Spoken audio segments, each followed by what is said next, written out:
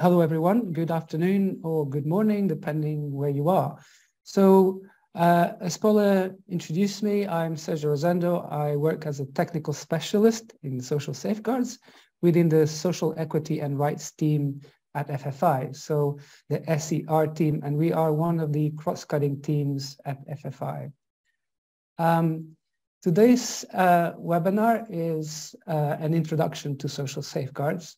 So it covers the basics of social safeguards. So it's aimed particularly at those of you without much knowledge on social safeguards and who want to know a bit more about social safeguards. If you are already quite familiar with social safeguards, it's fine. I think this is actually very good for the group, and you can share your experience in the breakout discussions. So we can all benefit from your experience on social safeguards. Now, this brings us then to the objectives of this webinar. So hopefully by the end of this webinar, you'll be able to define what we mean by social safeguards and how they differ from safeguarding, which is a related term. Recognize different kinds of social risks that conservation projects and activities might pose to local communities, list some of the common mechanisms that can help us to avoid and mitigate risks and maximize positive impacts to local communities, and explain why social safeguards are important for organizational resilience. So in this webinar, it will be a mix of presentation where I'll be giving you some information about social safeguards and also some exercises and group discussions in breakout groups.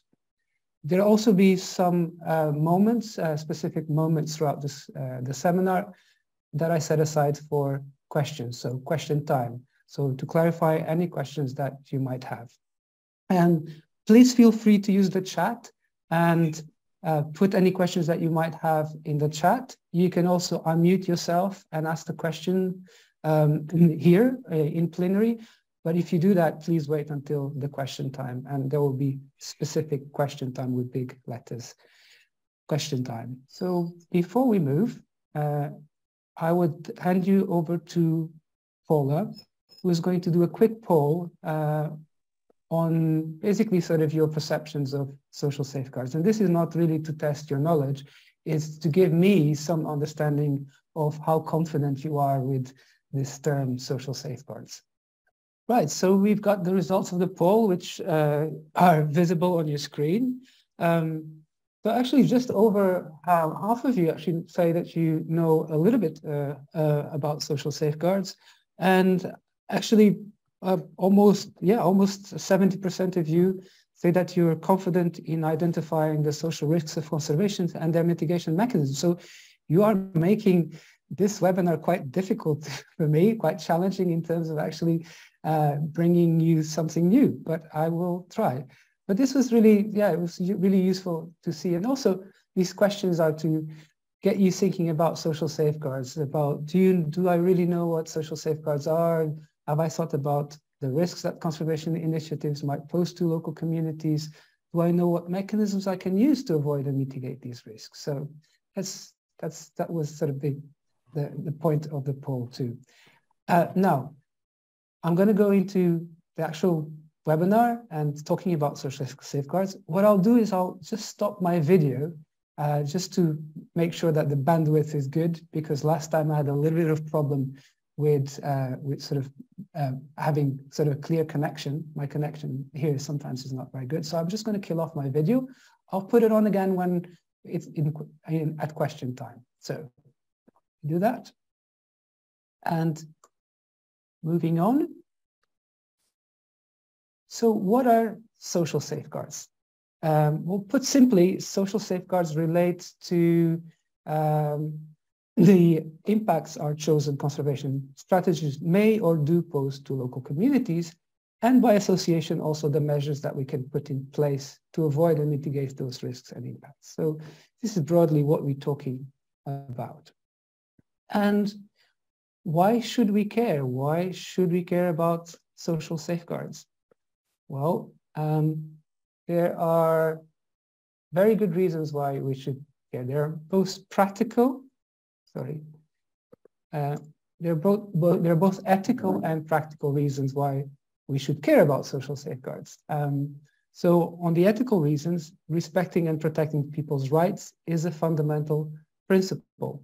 So social safeguards help us to ensure that people's rights are protected and respected. And on the practical reasons, stakeholder support and ownership are key to successful conservation. So social safeguards help us to ensure that local communities and other stakeholders participate in decisions that affect their lives and well-being.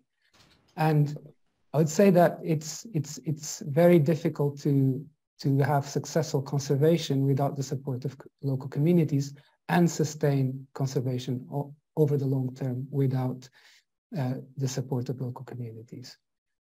And what can happen if we don't care about social safeguards? Well, there are also very good reasons why we should care about social safeguards. So the risk of doing unintended harm to local communities increases. Conservation might be less effective in the long run without people's support. And there's also serious reputational risks when something does go wrong. And the photo here in this slide shows confrontations between the Maasai people in Tanzania and the government. And here they were protesting against government plans to establish conservation areas in their lands. So imagine if you're a conservation organization working with the Tanzanian government to establish these conservation areas. Well, this sort of issue could severely damage your reputation as a conservation organization in the eyes of the public. And social safeguards would help you to assess these risks and perhaps do things differently. For example, do a better consultation process with the Maasai people to avoid these kinds of issues. Sorry. So obviously this is a sort of an extreme case, but just to show what can happen when we don't care about social safeguards. And how about this link between social safeguards and organizational resilience? Can you see this link? I mean, can you see how social safeguards would help conservation organizations to anticipate issues ahead of time and have processes and mechanisms in place to address those issues? I don't know. Do you see the link? Well, if you don't see the link, hopefully that will be clearer by the end of this session. So what I would say, really, and so the key point here is that social safeguards are about good design and good project design and procedures. I think social safeguards are part of the right thing to do. They shouldn't be really sort of thought about as an afterthought that you can add to projects, but actually integrated and embedded in project design and procedures. Now, I'm going to give you a more complete definition of what social safeguards comprise, and this is FFI's definition of social safeguards. So they are comprised of policies and standards, as well as mechanisms and tools that help us to identify risks, i.e. potential negative impacts of our conservations on different groups of people. They also help us to identify, implement, and monitor the effectiveness of measures to avoid, minimize, mitigate, or compensate for negative impacts, and help us also to identify potential positive impacts and how to maximize them. And this last point is important because we often think about social safeguards as being about mitigating, avoiding negative risks. So actually, it's also very much about maximizing positive impacts for people. But this is an important point that I'd like to make. And now moving on, you perhaps have heard of the term safeguarding. Well, social safeguards and safeguarding are sometimes used interchangeably, but they're actually different things. So both of them are concerned with respecting and protecting basic human rights, but social safeguards, as I mentioned before, relate to the risks our chosen conservation strategies may or do pose to local stakeholders. Safeguarding, on the other hand, relates to the behavior of our partners and staff towards each other and towards local communities. I'm not sure if this is clear, perhaps not, but maybe if we look at some examples, this distinction between social safeguards and safeguarding will become clearer. And to help clarify this distinction, I'm just going to put an issue in the slide, and I'd like you to think about and tell me if this issue is linked to the need for social safeguards or for safeguarding. So the first issue is stakeholder engagement to ensure rights of local stakeholders are respected. Do you think this is a risk? This is something that is related to the risks of our conservation activities might pose to stakeholders, so social safeguards, or to the behavior of our staff and partners, safeguarding? You could type on the chat. What do you think? Any volunteers risking an answer? I can see here that, yeah. Safeguards, social safeguards. Yeah, I can see that this group today has heard of social safeguards quite a lot because almost everyone is actually getting it right. It is something that is related to the need for social safeguards. So it's a social safeguards issue. So stakeholder engagement is one way to minimize risks to stakeholders, for example, the risk of infringing their rights due to lack of participation in decision making. Let's look at another issue, sexual harassment, abuse, and exploitation. Do you think this is an issue related to social safeguards or to safeguarding? Again, if you like to type on the chat, what do you think? Can see some answers coming up.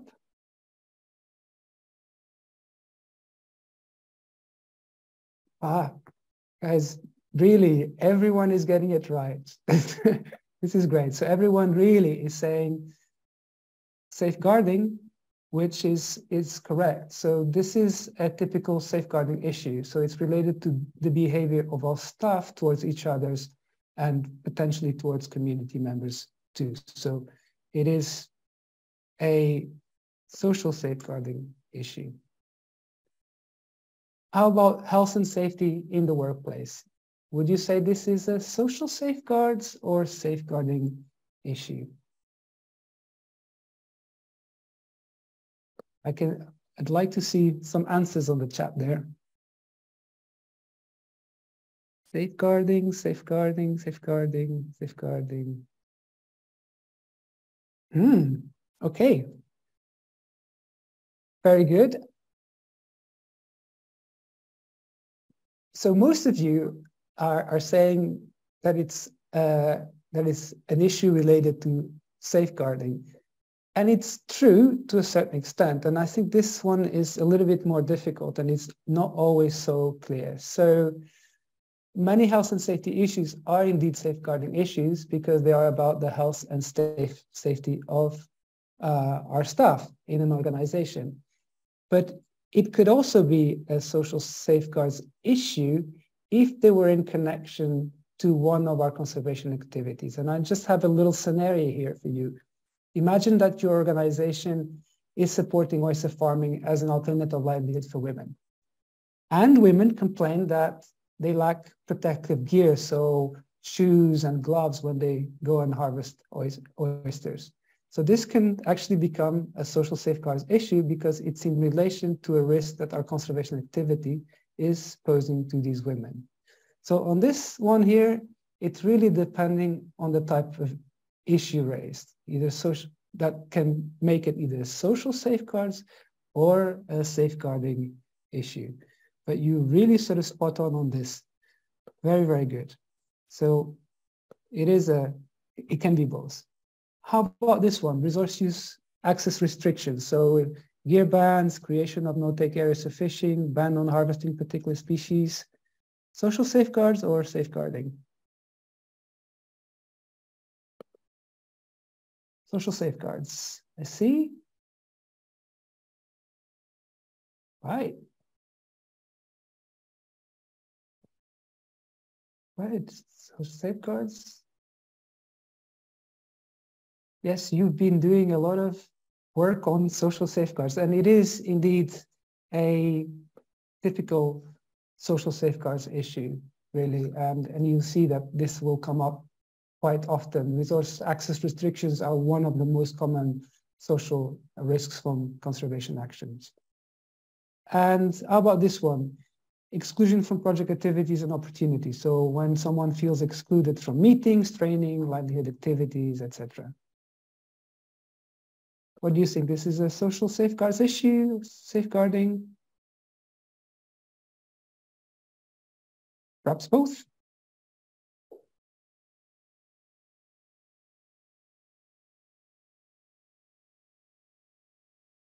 Safeguarding?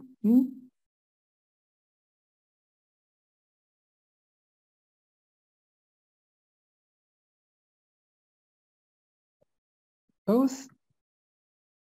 I think, yeah. So in fact, I had it here, and when I was thinking about this, I had it as a social safeguards issue, and it is in most cases, many cases, a social safeguards issue because it's in relation to your conservation activity. So when people feel that they're excluded from these conservation initiatives, so from meetings, from training, from the benefits of livelihood activities, it is a social safeguards issue.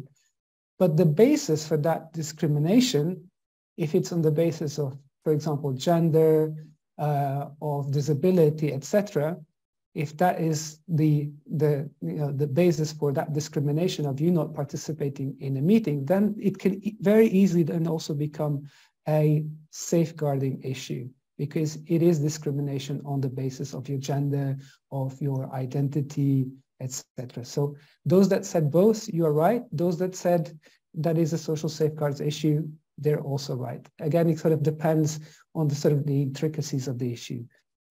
And just on the last one before we move on, this one on respect or disrespect for people's rights in relation to rangers' activities. Do you think this is a social safeguards or safeguarding issue?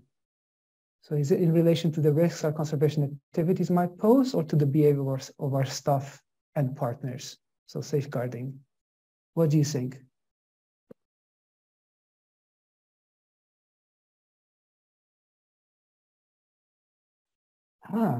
Yeah.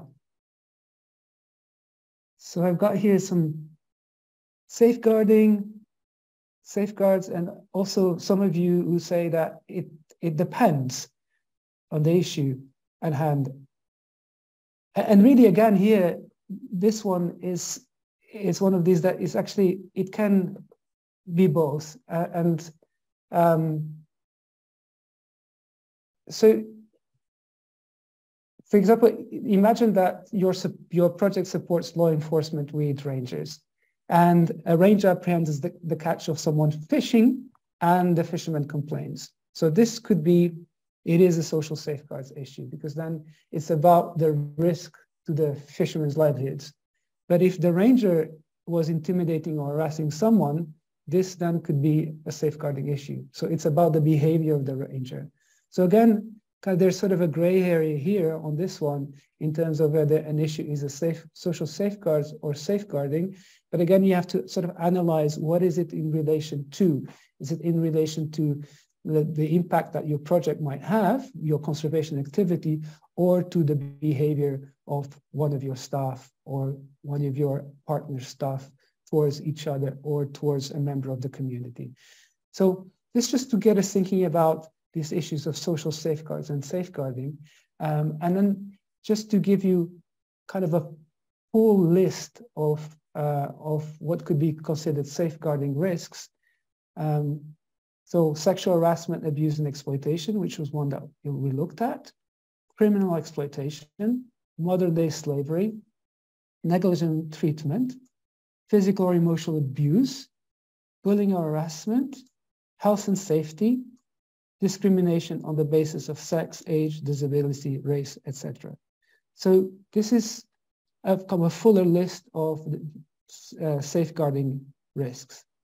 And on the social safeguards risks, some examples are negative impacts on substantive rights. So these are fundamental rights, such as the right to food, water, cultural practices, etc., due to things like involuntary displacement and relocation as a result of creation of protected areas, for example, or resource use access or resource use restrictions.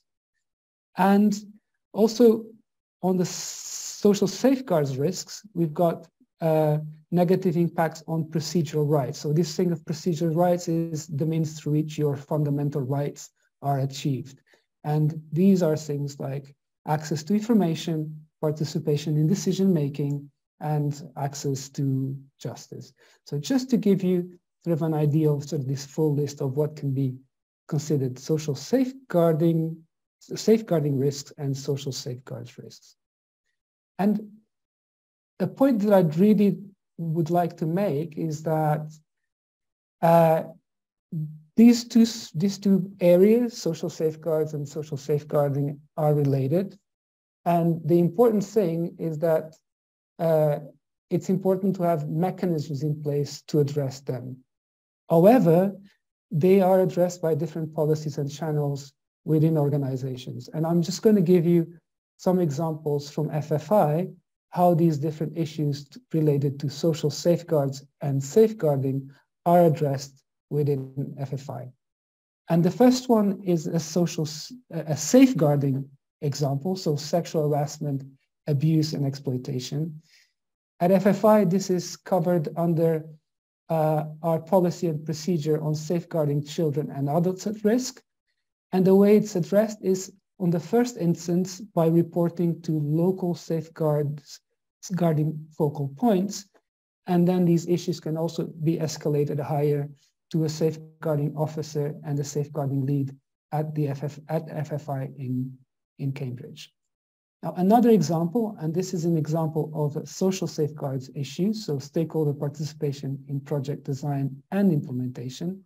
So this falls under FFI's position and guidance on stakeholder engagement, and this would be dealt with and promoted through a stakeholder engagement plan and, as if relevant, a free, prior, and informed consent process. Another example, this one of bullying and harassment. This is a safeguarding issue. So this is covered by FFI's anti-bullying and anti-harassment policy.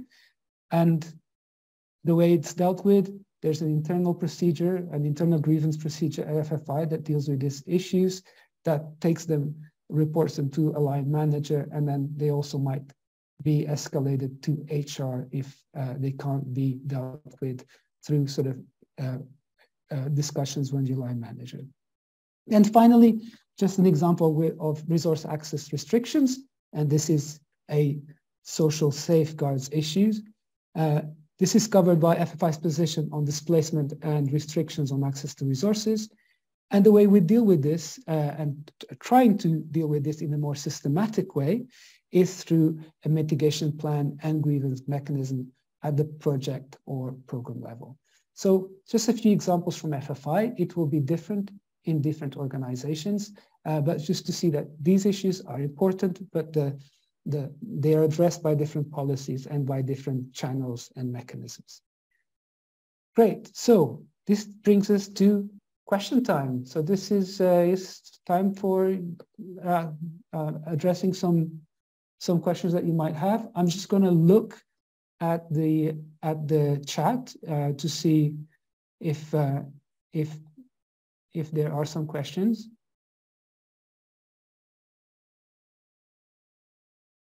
And there are some questions here.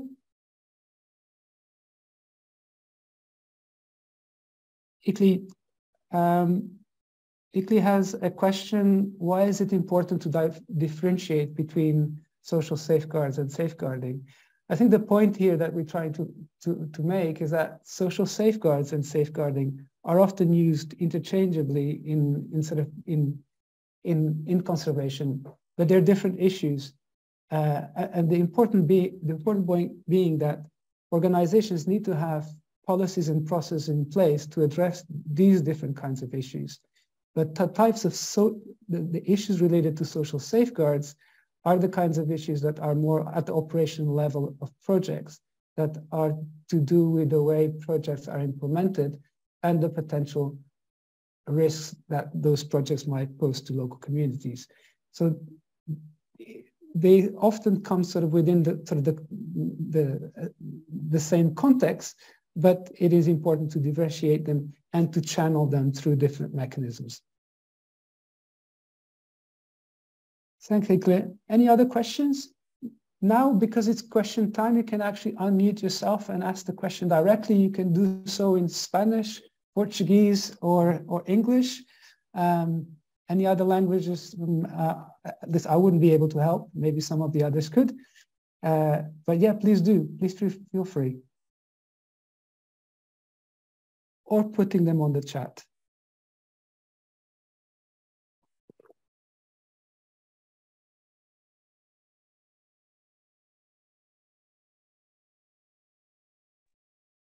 Right. Sir, it looks like some people have their hands up. Simba does. I can't see the hands up, unfortunately. Maybe they can just pose the question. Get ahead. Yeah, Simba, do you want to go first? Yeah, thank you, Chloe. I just wanted to find out, do you think this is something that you can mainstream into smaller organizations? It sounds like it's something that probably needs someone with a lot of experience and probably dedicated to that. But is it something that smaller organizations can also mainstream into their activities? Yeah, thank you. Thank you, Simba, for this question. I think it's a really relevant question. We are trying to mainstream social safeguards within FFI, and recognizing that FFI is a big organization, perhaps with much more resources than local organizations. And this is challenging. I'm not going to say that it's an easy process. So I think for smaller organizations, it also presents quite a lot of challenges. But there are things that we can do to start mainstreaming these sort of processes in organizations, in small organizations, in the way that we design our activities, in the way that we implement our activities. And, training, capacity building, it's one of the ways that we can do that. At FFI, we work closely with partners and sort of trying to share our learning with partners, and to also share the things that we use with partners. So I think there is scope for smaller organizations also to adopt these mechanisms, but I'm not going to say it's not challenging, because it is, and it is even challenging for larger organizations. I think I'm going to move on. Sorry, Sergio, one quick question from Rosemary. Absolutely, yeah. Yeah, no, it's more than a question, just a comment that we were just going through that. I mean, here in Colombia, we do have laws, labor laws and human, development laws, and you kind of, as an organization, focus on complying with those laws, but they're usually focused on the welfare of your staff. Like you need to provide, health and insurance and workers' compensation, and you focus on that, but you underestimate the impact of your activities beyond what you do. So you're protecting the forest, you're saving a species, but you don't realize that that has the opposite effect on certain populations that are not involved with your work. And we were required by one of our funders to put together a safeguarding. Now I understand the difference here, so thanks so much for bringing it up. So safeguarding policy, and under our experience, everything that we put on that, it was like obvious, but you don't realize that you need to write it down and make sure your staff is aware that if you see anything related to human rights happening in your context with the students that you teach, with the farmers that you work with, you need to be aware of that and report, because it's directly sometimes and indirectly sometimes a result of your work but we're very used to looking inside our organizations and making sure everything works well and based on, you know, laws and common sense. So to reply a little to Simba's question, we used a model from another organization to understand what the policy was. And now we're in the process of sharing it with the team and making our team aware that all of this needs to be in our minds when we're doing our work every day. So, you know, it cannot, I mean, the issue is complicated. You're putting the policy together, not so much because you kind of write it down or use somebody else's format and adapt it to your organization and share it with your team. But the issues, I mean, when things happen is when it's really hard, which I guess that's what you're going to talk about now, Sergio, with regards to risk management and so on, how to prevent and tackle that, right? Yeah. Thanks. I just wanted to share that. Yeah. Thank you. Thanks for that contribution. I totally agree, and I couldn't have put it better. I mean, your words really sort of portray exactly the sort of issues that we're sort of dealing with sort of on the everyday level. So thank you for that. I think there are more questions, and maybe we can leave some of these questions to actually debate them in the breakout groups. I just want sort of to move on so we make progress throughout the webinar. But please, any questions that you might have, note them down. We'll be having 2 breakout groups, and there's scope within each of those groups to discuss some of these questions. So let me just then mute my video again and so carry on. Before I proceed into sort of giving you some idea of the main categories of risks, social risks and impacts, I just want to give you a sort of hopefully a very just brief overview of how these issue of social safeguards has evolved. So the concern about the social risks and impacts of projects started during the 1990s in the development sector in response to criticism over the negative impact of large-scale donor-funded development projects. For example, dams, roads, etc., mainly funded by the World Bank, but also other multilateral organizations, that has resulted in these organizations really thinking about the adoption of strict environmental and social standards. The World Bank and the International Financial Corporation being one of them. And some of these projects, I remember one in the 1990s in Brazil called Polo Noroeste, which was funded by the World Bank, which had terrible effects on the environment, causing deforestation, but also on the encroachment of indigenous lands and also the lands and forests of traditional people. So a lot of criticism around that, leading the multilateral development banks, the World Bank in particular, to actually seriously take into consideration and adopting strict environmental and social safeguards, which are the basis of what we now talk about as being social safeguards. And these have been also adopted by environmental funds, like the Global Environmental Facility, the Blue Action Fund. They've also become part of market-based mechanisms to conservation, like REDD+, Plan Vivo, and other PES, Payment for Ecosystem Service approaches. And they've been adopted by large conservation NGOs, IUCN, WWF, Conservation International, as well as ourselves at FFI, and partly, but not only, in response to the funders' requirements for social safeguards in our projects. And I say not only because at FFI and also in other organizations, this drive for social safeguards is also about the drive of implementing and promoting rights-based approaches to conservation, so approaches that promote and respect human rights, which are principles that we are committed to respecting and promoting within our projects. Some of you perhaps have had experiences on these donor requirements of social safeguards.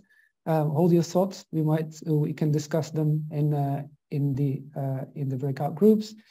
But the point that I want to make is that the concern with social safeguards and the drive for social safeguards initially started as largely a defensive approach, so in response to public criticism of development projects. But it has since been framed in a much more positive way, so a way to support effective and equitable biodiversity conservation. So again, I just want to iterate this, what I said before, that social safeguards is actually about good project design and good project procedures. Now, what I'd like to do is go through some of the typical risks and impacts which can arise during conservation projects. And just to sort of give you just a brief overview of these categories of risks and impacts, social risks and impacts, which we then can discuss a bit more on the breakout groups on how these sort of apply and what you've seen in your experience in implementing your projects. And the first one is resource use and access restrictions. So this is a major one in the places that we work. So restrictions on people's access and use of resources, for example, the resources that are important for their livelihoods. And this has been an issue with protected areas established by the government, where people have not been consulted and lost access to land and resources. But it can also occur in more bottom-up community-led initiatives. So when, for example, not all groups within communities have been consulted in relation to a particular conservation issue, for example, an area, a co-managed area with certain rules and regulations, even if it's community-led. And I'm going to invite you just to start thinking about how these issues have come up in the projects that you've been involved. So issues to do with resource use and access restrictions. Another category of risks and impacts are risks and impacts related to indigenous peoples, ethnic minorities, and local communities in general. So the projects that we implement will have different impacts on these communities. Particularly important to consider indigenous communities and indigenous peoples because they are often the most disadvantaged and marginalized in society. So special attention needs to be given to these communities to ensure that their rights are protected and respected. Another category of risks are related to law enforcement and patrols, and this of course doesn't apply to all projects. Not all projects support rangers and law enforcement, but these sorts of risks can relate both to the conduct of rangers towards local communities, for example, how they treat people if they are captured poaching protected species. You can't just treat people and infringe their human rights, although you have the right, obviously, to apprehend things according to law. These are illegal activities, but this needs to be done in a certain way. But also, it also includes the conditions in which rangers work, so their personal safety. And we know that in many contexts, rangers are also at risk doing their work. So these are the types of risks and impacts that are related to law enforcement that commonly occur in projects that do support law enforcement.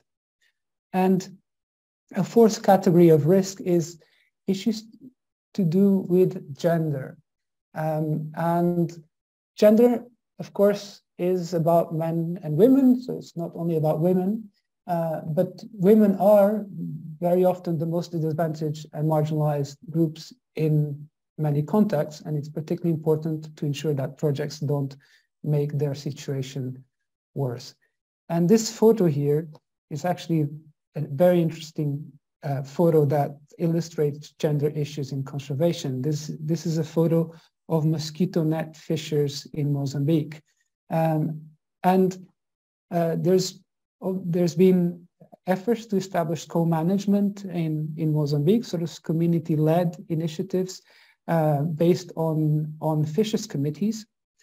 But the issue is often that the fishers committees that are dominated mostly by men with little participation from women, one of their first targets in terms of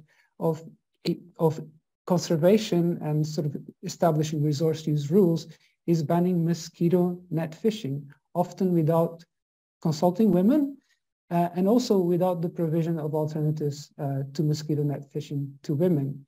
Mosquito net fishing is very important for women's income and for food.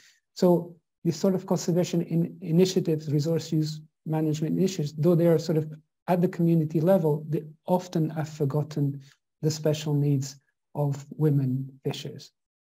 So you see that there's these sort of different categories of social risks and impacts. They're not the only ones, but they summarize more or less what we're dealing with and the sort of things that we have to take into account when we're thinking about the design of projects, the implementation of projects.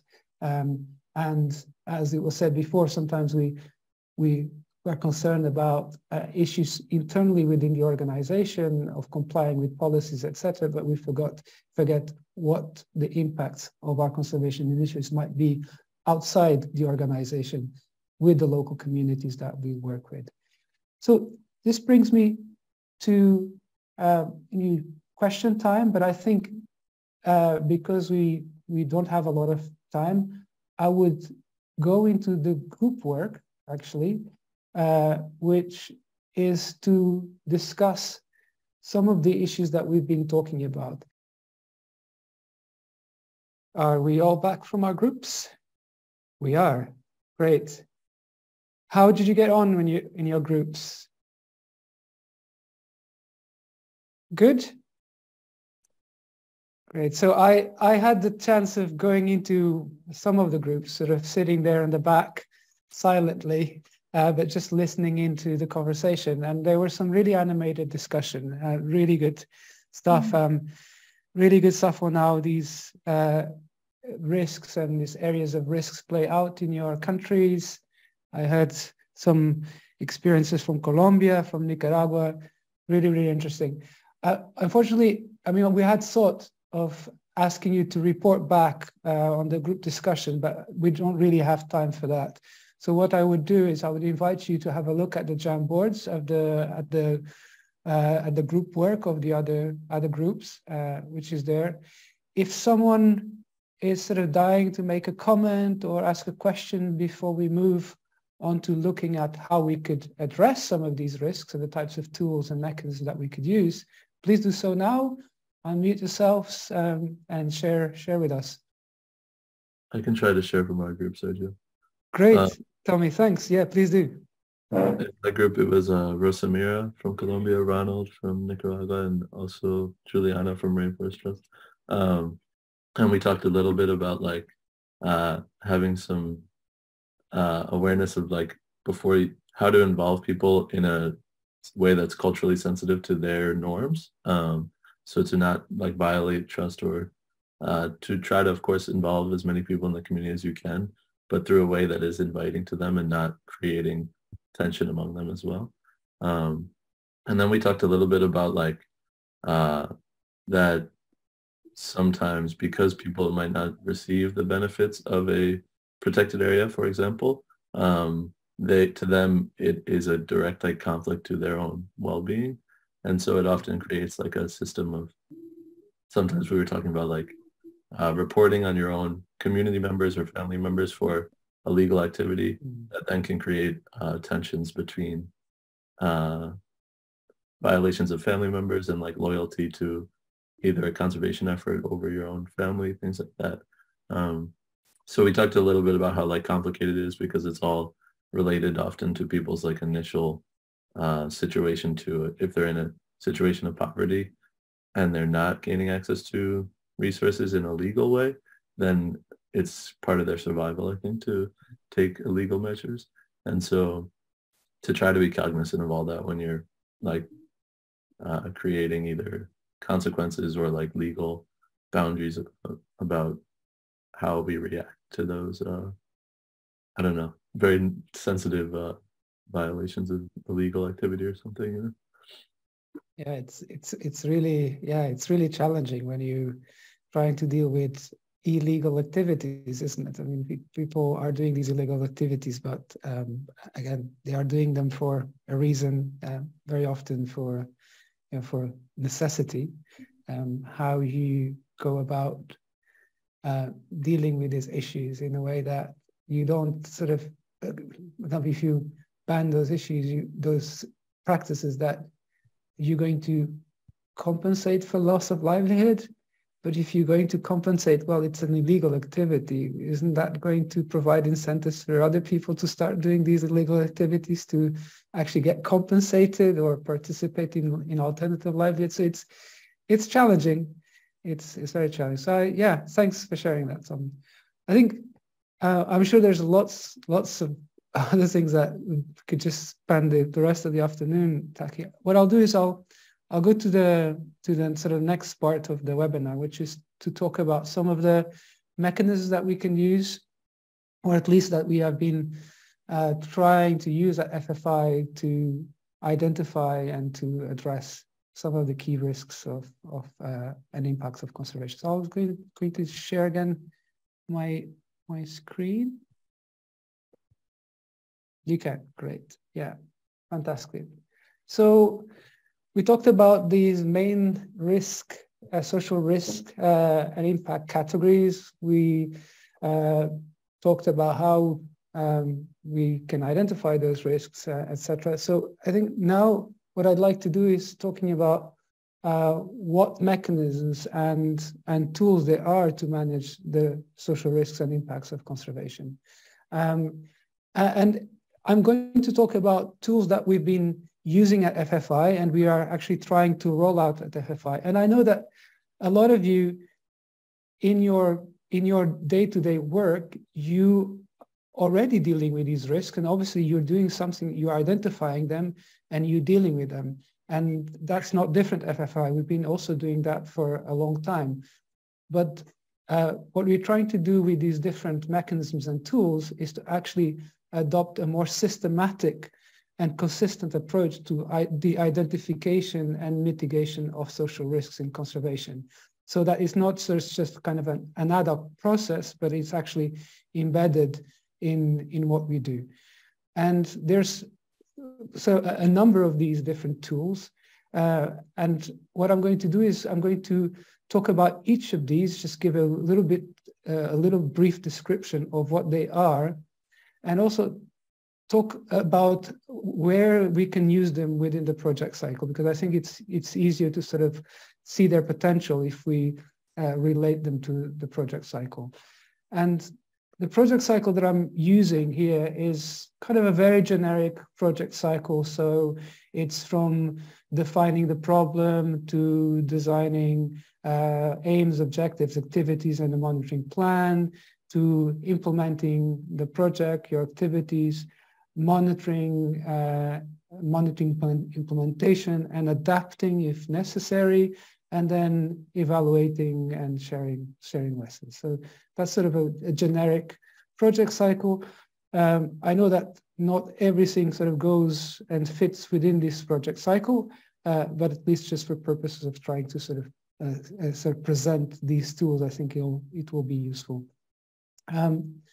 Also just going to say that this part of the presentation might be a little bit presentation heavy, and I don't have nice pictures to illustrate, but I think you can relate a lot of these things to what you do. So the first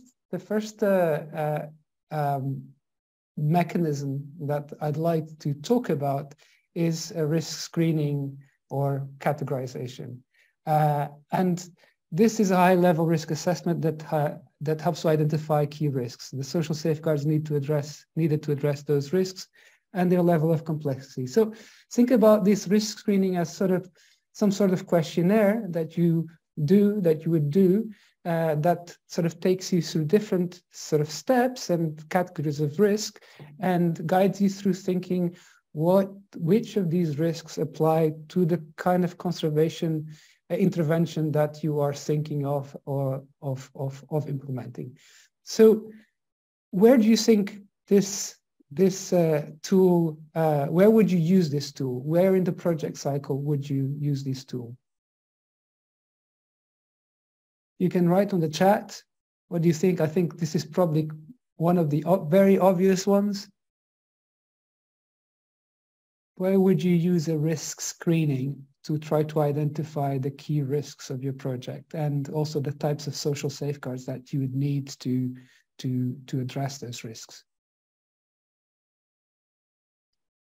Just check the chat.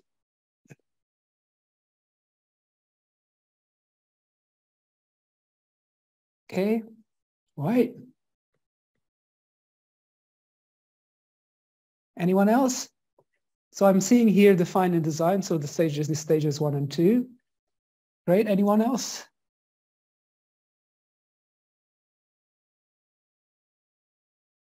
Yeah, I think that there is an unanimity.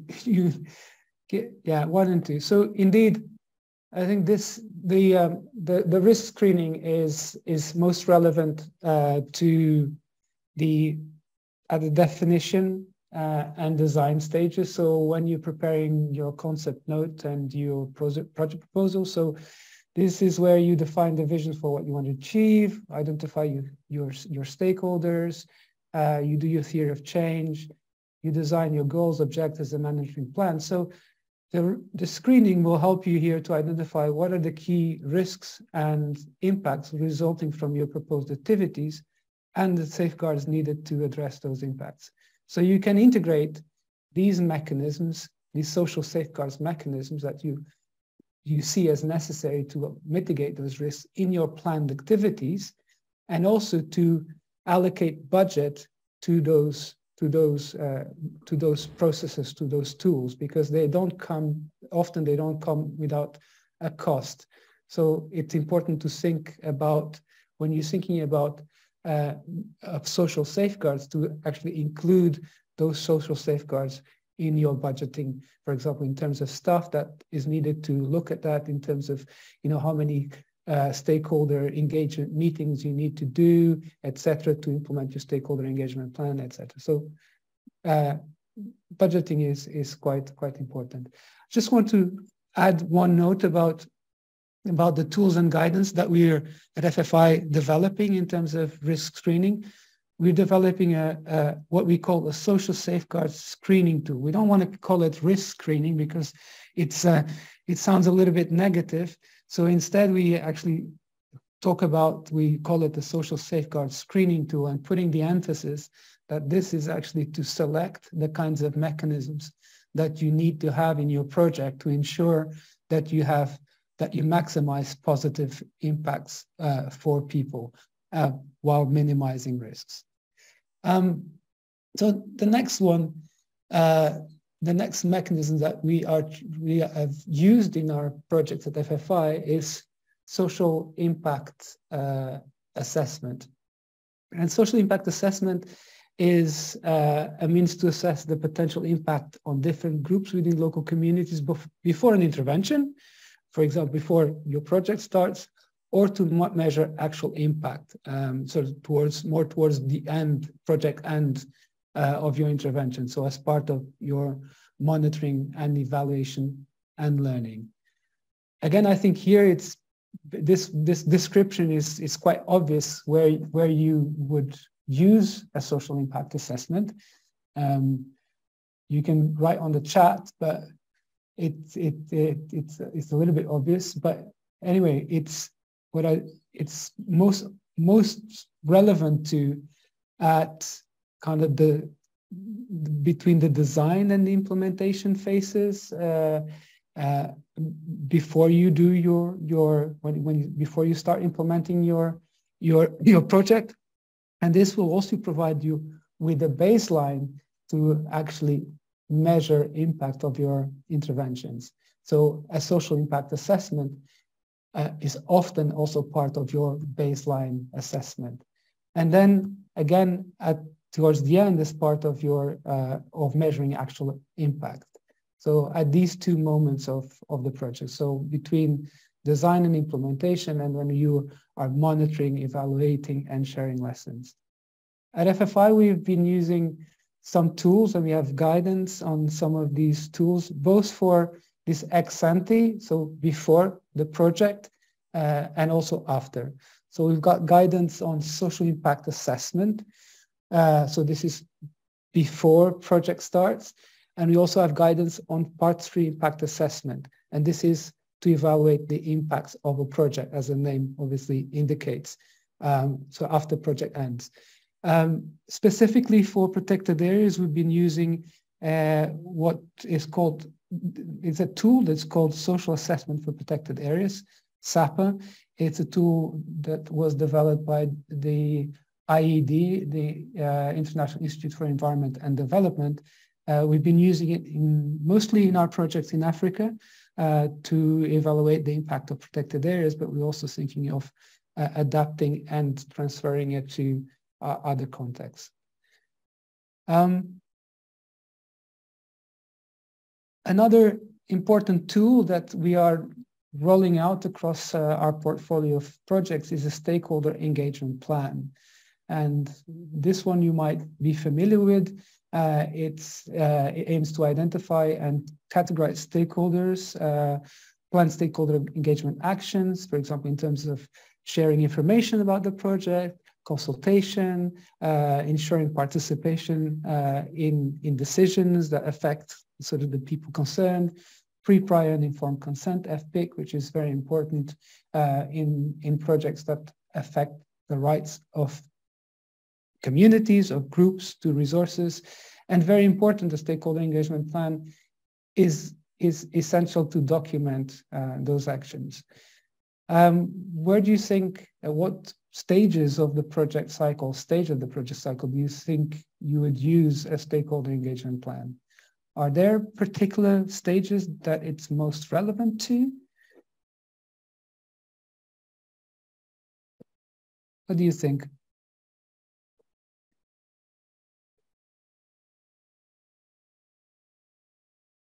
Anyone want to risk sharing their views on the stakeholder engagement plan and where in the project cycle you would use it?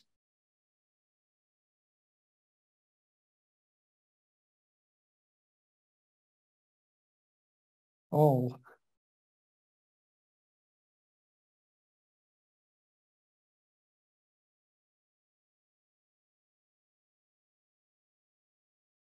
Yeah. So I've got between 3 and 3.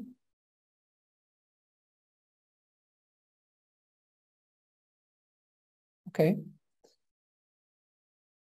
It's interesting. So some of you say all, some of you are leaning towards 2, 3, and 4. Again, here someone who's actually saying all of them. And I think you're right. I think you're getting it. So a stakeholder engagement plan is relevant across the project cycle. So the stakeholder engagement plan is a continuous process, isn't it? It's starting from with involving stakeholders in the design of the project through to its implementation, monitoring, evaluation, and sharing lessons. So very often what you do is you do your sort of preliminary stakeholder engagement plan, your initial stakeholder engagement plan to guide your engagement with stakeholders in the design stage. And then you continuously update that stakeholder engagement plan as you move through the project cycle, as you move towards implementation, monitoring, and evaluation. So it's sort of a continuous project, and it's relevant at different stages of the project cycle. So yeah, just to show you that really sort of the design, implementation, and monitoring plan stages, but also feeding into the lessons learned. So the lessons learned in terms of engagement with stakeholders, what lessons you've learned that can be useful then for future projects. Some of the tools and guidance that we have at FFI, we have a guidance on stakeholder engagement that takes you through the steps of stakeholder mapping, stakeholder analysis, and actually putting together a stakeholder engagement plan, which is useful. It's available. So if you are interested in using this tool, perhaps you're already using it and you want another sort of model to use to compare, it's available. We also have an introduction to stakeholder engagement, an online course, and this is available to everyone on the Capacity for Conservation website. And it's a really nice course. It's sort of very interactive with nice interactive exercises that again take you through the steps of stakeholder identification, stakeholder analysis, and then there in the actual course that provides you with some links to the guidance on and the tools for the actually to prepare a stakeholder engagement plan. Another very important tool, instrument for mitigating impacts of social impacts, particularly, and this one focused on access restrictions, and we talked quite a bit about access restrictions, is a mitigation plan. And this is to help us plan measures aimed at avoiding, minimizing, or compensating for the potential negative impacts of access restrictions on the groups affected, so different groups within communities, and to monitor the implementation of those measures. So this mitigation plan, also known as process framework, for those of you who are involved in these large, internationally funded conservation projects, for example, funded by BAF or IUCN, you've probably been asked to prepare a process framework for mitigation of access restrictions. In terms of where would you use this in the project cycle, where do you think this is most useful, let's say?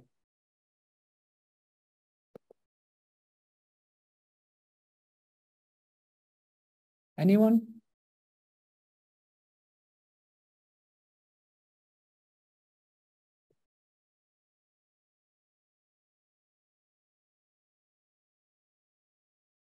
Design stage, maybe?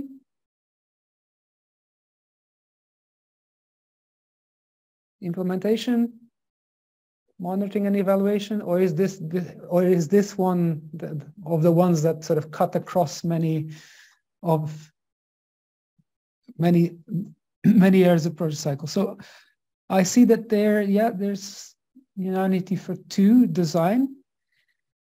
So some of you are saying 3 and 5, so implementation and monitoring. Yeah, I think the mitigation plan is obviously really important at the design stage. No doubt about that, and I'm going to try to explain you why this is the case. So at the design stage, if you start thinking about risks and impacts, you may be able to design your conservation activities in ways that avoid some of those negative impacts and maximize positive impacts.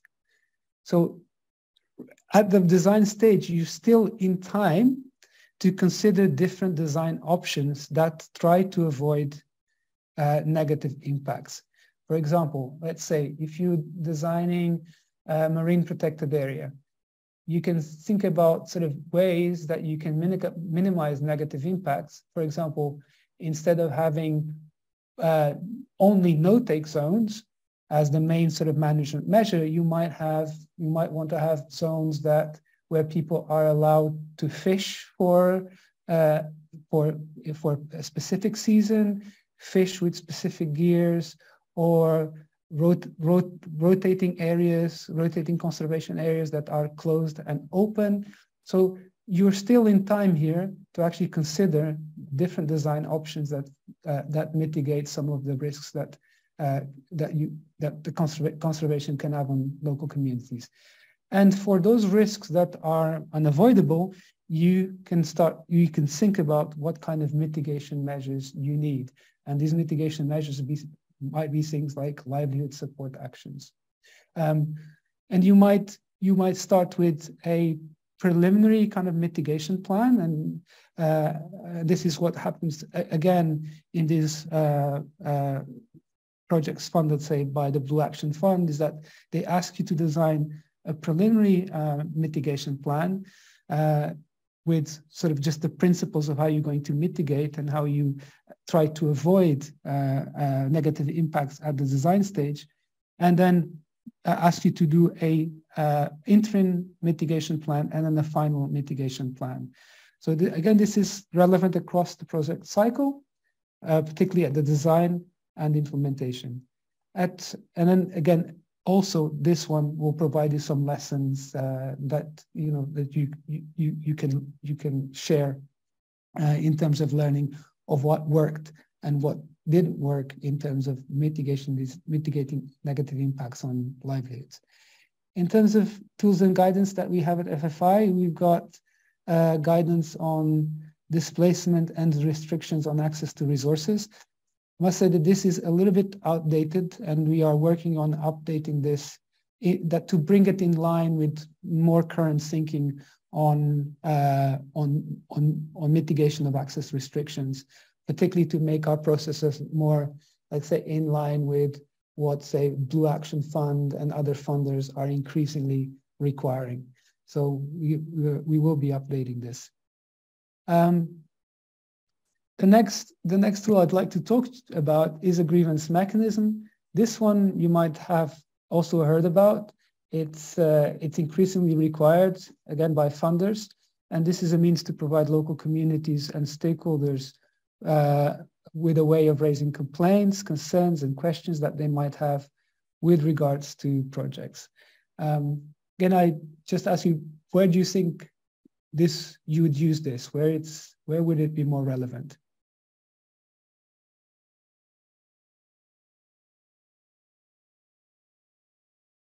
Is it at the design stage, implementation stage?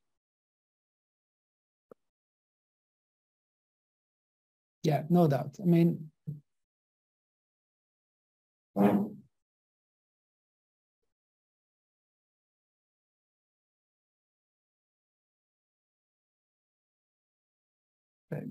yep.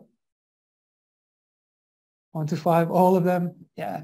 I think with a lot of these, I think there's a pattern is emerging here, isn't it? I mean, it's a lot of these mechanisms. They are relevant across different stages of the project cycle, but specifically sometimes to certain ones in particular. So in the grievance mechanism is one example. It's also a continuous process. You have to think about it when you're sort of designing the project, but particularly it is used during the implementation phase. It's a way that you deal with any concerns or complaints that local communities might have in relation to your conservation actions, to the negative impacts of your conservation actions. And this is not to say that the grievance mechanism is the only way that you can deal with these concerns. I think a grievance mechanism is perhaps the mechanism of last resort when there are these problems. I mean, typically, if you have been working with stakeholders, if you have a good relationship with your local stakeholders, these issues, these potential problems, things that are not going so well, these will be picked up in your meetings with local communities, and they will be solved within sort of the everyday operation of a project. When things get a little bit more serious, or depending on the nature of the issue, then you need to provide a means for local communities to take these issues to something that is sort of above, and that there is sort of a predictable process to deal with this. So this is obviously most relevant, like I said, at the implementation stage, but also feeds into the monitoring and evaluation of your project. So if you pick up these issues soon enough, you'll be able to perhaps adapt your activities in a way that addresses these issues and these issues do not recur. And it provides lessons that you can think, well, how can I avoid these shortcomings in the future? So it's very good. And the good thing about the grievance mechanism is that it's also, it documents the process. It documents the type of grievance, it documents how it was handled. So in a kind of a transparent way. So it's possible for you to go back to and say, okay, this issue, this is how it was dealt with. And if things do go very wrong, you are able to say, okay, we did this, this is how we approached the issue. So it's transparent to everyone. at FFI, we've got a grievance mechanism guidance that projects are using to develop their grievance mechanisms. The challenge here is that depending on funders that require this mechanism, sometimes they have different guidance that we have to reconcile with our guidance. But in terms of the principles, they more or less align themselves. And what we're trying to do now is we're trying to roll out a grievance mechanism across all our projects so that all our projects have a grievance mechanism in place. When I say projects, sometimes is not an individual project, sometimes is a program, so a group of projects that are operating in a landscape, for example. So a grievance mechanism can be implemented at the project level, but preferably at the landscape level, so there is one grievance mechanism that can deal with potential problems at that scale, at that broader scale. And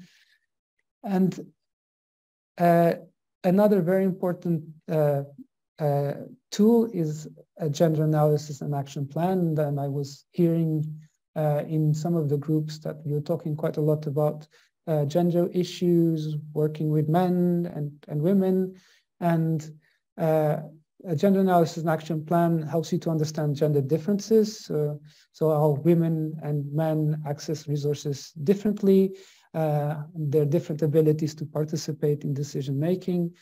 And with this information, you can plan priority actions to respond to any gender-related risks and opportunities.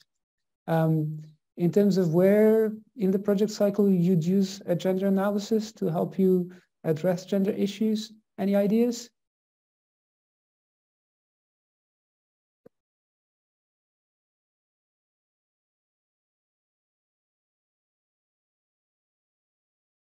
Do you think this, again, this is one of those that can be used at different stages?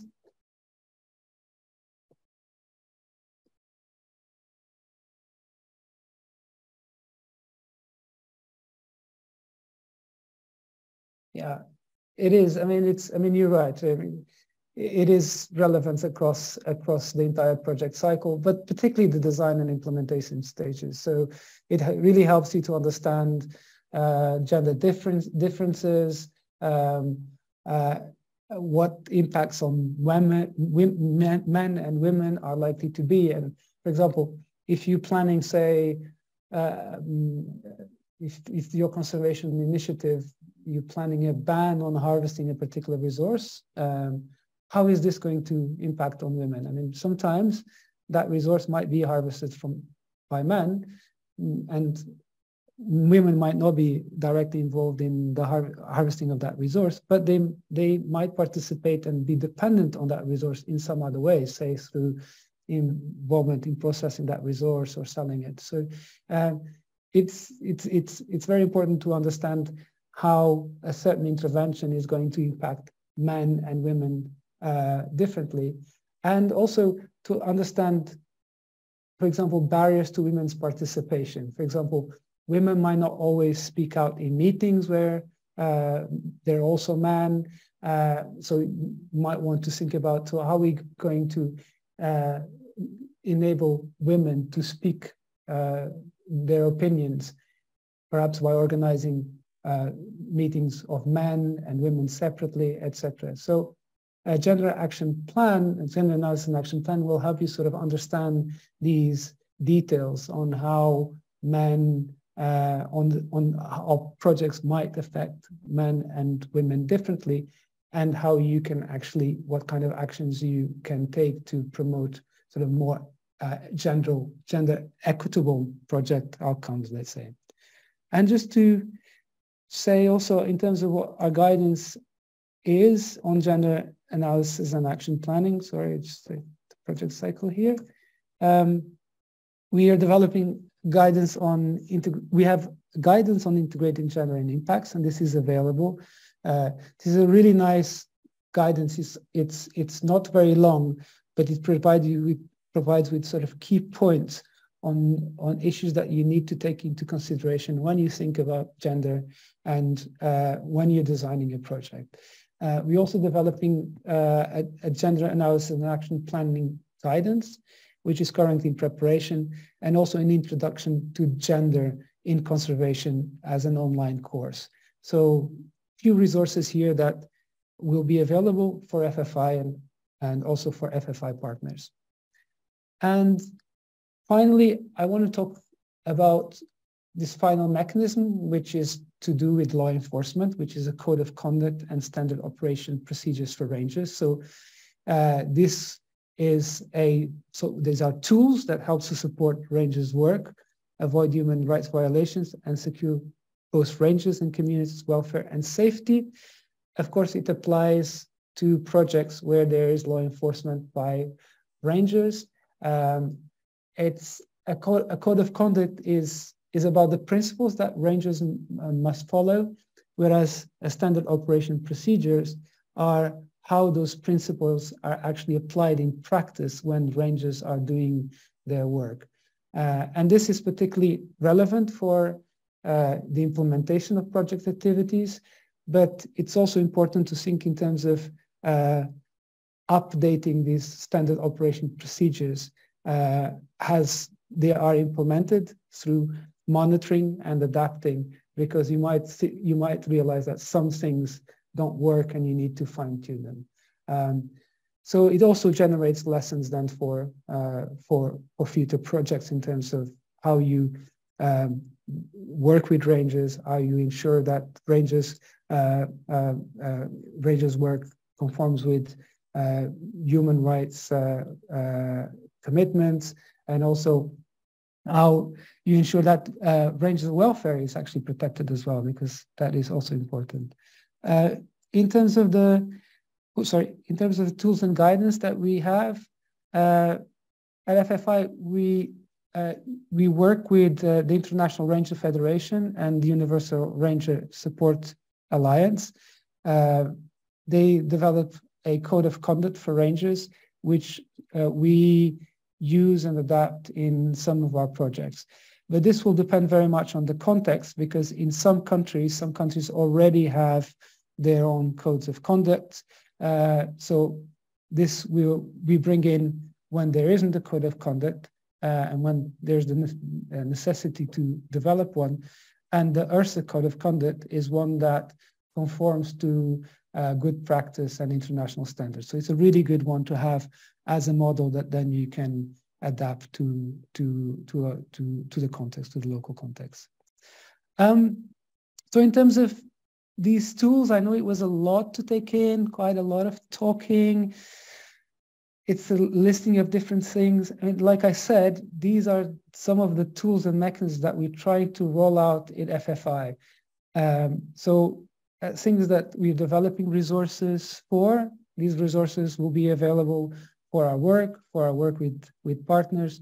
So you probably will be hearing more about these in the near future as we implement our projects. What I'd like to do now is, if you've got any, I'm just looking at the time here to see how we're doing with time. I think we're running a little bit out of time. So I think what we could do is we could go into the exercise, which is, again, going into breakout groups, where I'd really like you to share your experiences about some of these mechanisms. So have you used any of these mechanisms? Are you planning to use these mechanisms? What drives you to use these mechanisms? Is it because you're participating in projects that require these mechanisms? Or is it because you recognize this is something important that you should have in place? And again, from your own experiences of using these mechanisms, what you think are the challenges to developing and implementing these social safeguards in practice? And I would love to join your discussions, because at FFI, we also have many challenges, but we also see that there's lots of good opportunities to use these mechanisms. So Chloe, do you think we have the time to do the breakout rooms? Or we can have the other option is that we just have a free discussion here now before we conclude get to the end. Yeah, I wonder if we just have free discussion and then anyone who's comfortable can speak up or ask any questions. Yeah, we have about 12 minutes left before we close. Which is too little really to go into the breakout groups, isn't it?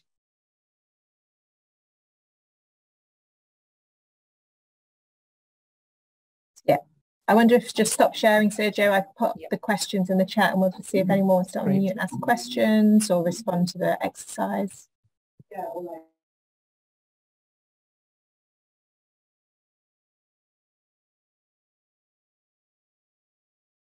So the questions are in the chat. And also sort of, yeah, just the list of the tools that I spoke about. Any experience in using any of these? Any of you prepared a stakeholder engagement plan, for example?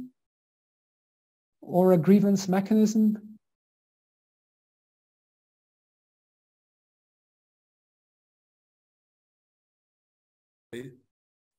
I think generally this is Augustine Dominic from St. Lucia. Like I said, I've just started working with trust over the last year. These are generally new to me. I mean, the one that is most familiar is the stakeholder engagement plan. I think it's critical when you dealing with projects that really must. All projects have stakeholders, but there's somewhere it's when you're dealing at the community level that you must have an engagement and a stakeholder engagement plan that ensures that you have regular interaction with your stakeholders, so that at all points during your implementation, your design and implementation, that you have taken into consideration the views of stakeholders. Because if that doesn't happen, there will definitely come a point in your project cycle where you will have challenges responding to some of the issues that will come up. And usually one of the most frequent ones is that the stakeholders say they don't know, they were not aware. Yeah. So that's kind of my experience, but I find that as some of the projects become more challenging in terms of implementation, it's important. The new tools that are being presented here, I think will facilitate improved implementation rates for projects. Not just rate, but results, improved results with project implementation. Thanks, Augustine. Can I just ask in terms of the requirements in terms of time for your staff to dedicate to preparing a stakeholder engagement plan and making sure that it's updated, that the interactions with stakeholders are well documented? How have you found that? Do you think it adds a lot of work burden to what you're already doing, which is always already a lot, and how you deal with that? You're asking a question to a resource poor agency. I mean, we don't have. I mean, COVID dealt a real debilitating blow to us in terms, and the trust had to. We're just beginning to get back to normal in terms of our staffing levels, and that's a challenge. I mean, it means that there's one individual doing practically everything, you know, and that has, I mean, you spend time addressing stakeholder engagement issues, you know, from when you're designing. So, I mean, it leaves little time for you to go back, you know, to that. So I'd say, you know, that's a major challenge. And if one can find a way to refine the process and get it, you know, done in such a way that it can be a tool that can be responsive, you know, to challenges that emerge along the way, then that would be good. Yeah. I think the developing of developing guidance and training are important, but then issues to do with just making the capacity available to implement some of these tools is key as well. And some of them are, it's possible to integrate them with what people are already doing without creating a lot of sort of extra work. But some of them, and depending on the scope of the project, they're really heavy going. So preparing, say, a mitigation plan for, say, a project funded by the Blue Action Fund, it requires a lot of work. It's just incredible amount of work that really sucks a lot of time. But yes, I mean, these things are important. I'm just wondering how we can adjust the complexity of these tools to the reality of different organizations and the kinds of resources that they have available. So not all organizations can do a BAF-style process framework or a BAF-style stakeholder engagement plan.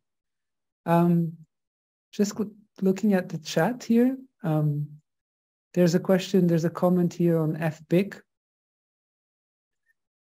So I'm thinking here from a donor perspective, and I'm wondering how people ensure that free, prior, and informed consent is being properly applied and that implementing partners have the proper training to do so. And this is a really important question. FBIC is obviously crucial, but then how you actually implement this on the ground is challenging. Who you need to speak to, how is consent actually given? How is it given? Is it given, in community meetings? Who is it given by? How do you document it?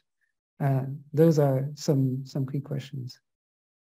So if anyone else has any questions you want to just unmute yourself and ask.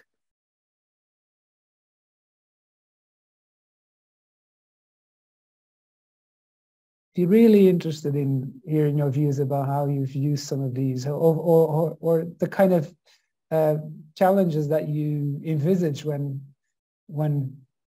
planning to use some of these. So I can share something with you. At FFI, in our plan to roll out social safeguards, these mechanisms that I've listed, our aim is that by the end of this year, any new projects, and what is a new project in FFI is often, they're very few because of the way we define what a new project is, because we often work in areas where we've had a long presence. So a new project is sometimes just, we can't really define, it might be just a new fund, which is not a new project. So our plan is that until 2023, at the end of 2023, all new projects will include provisions to have these mechanisms in place, all of them. And by 2025, that all projects should have these social safeguards in place, all of these mechanisms where they're relevant to. And the only one that is not relevant to all projects is perhaps the ones that deal with ranges, so the code of conduct. All the other ones are pretty much applicable to most of the projects. Of course, the complexity of these will depend, obviously, with the type of project and kind of the level of risk involved. So it's a really ambitious plan.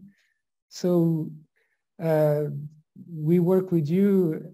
So you'll be hearing a lot more about social safeguards in the next few years, and we also see that a lot of donors are now requesting a very structured approach to social safeguards.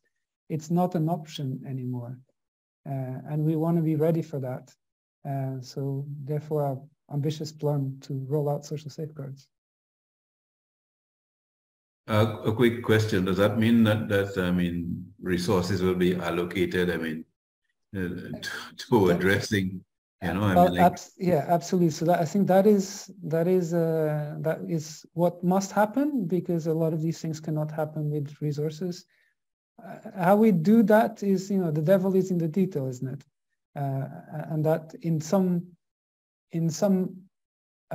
projects it will be possible to do that because it can be included. The funders already allowed for the inclusion of that sort of those resources for those sorts of things. For others, it's more challenging.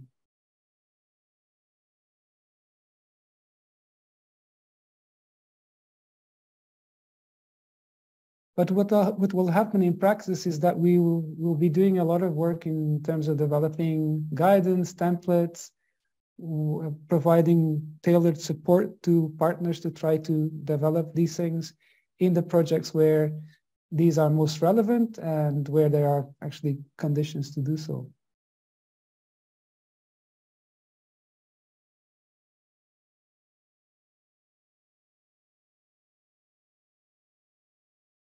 Any other questions or comments? Did I scare you with this very ambitious plan to roll out social safeguards? We had a comment in the chat from Juliana who said, thinking from the donor perspective, she's wondering how people ensure that FPIC, so free, prior and informed consent, is being properly applied and that implementing partners have had the proper training to be able to apply it properly. I don't know if that's one for you, Sergio, or one for the rest of the room. Yeah, if someone in the room has a good perspective on that, please do. What I said about FPIC FPIC is one of those that it's very difficult to provide sort of guidance that can be applied on sort of a broader scale. So it's difficult to develop a template because FPIC is very, very context specific. And how you do consent in different cultural contexts will be different. So you need to understand that first. And then also how you document that is very, very, very important. Do you get everyone to say yes? Is it oral? You take a photo of someone in a meeting. So you need to agree with stakeholders how the process is also going to be documented. So it's one of those ones that there are principles, but then those principles need to be adapted to context. I think we're out of time now. Just want to say thank you so much, Sergio, for a fantastic webinar. And thank you so much to our hardworking translators, Alice and Flor, who've been talking solidly as well for 2 hours. And thanks to everybody for participating, for coming along and for being such good sports about joining in. So yeah, thank you and hopefully see you at the next one. Great. Thank you, Chloe. Thanks, everyone. And I hope to hear from you and work with you at some point. Excellent. Yeah. Thanks so much. Thank you. Interesting stuff. Thank you, Sergio. Thanks. And everyone. Bye-bye. Thank you. Thank you.